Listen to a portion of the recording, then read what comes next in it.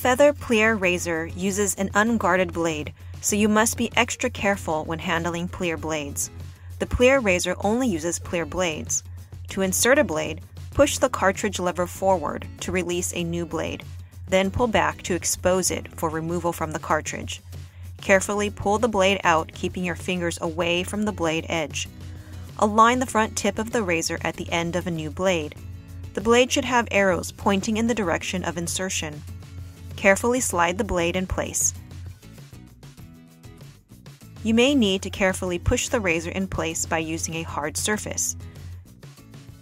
You can also use the top of the cartridge for securing the blade. Once inside, the blade will remain snug in the handle. To remove the blade from the handle, use a hard surface or the edge of the cartridge to push the blade out. Remove the blade from the handle.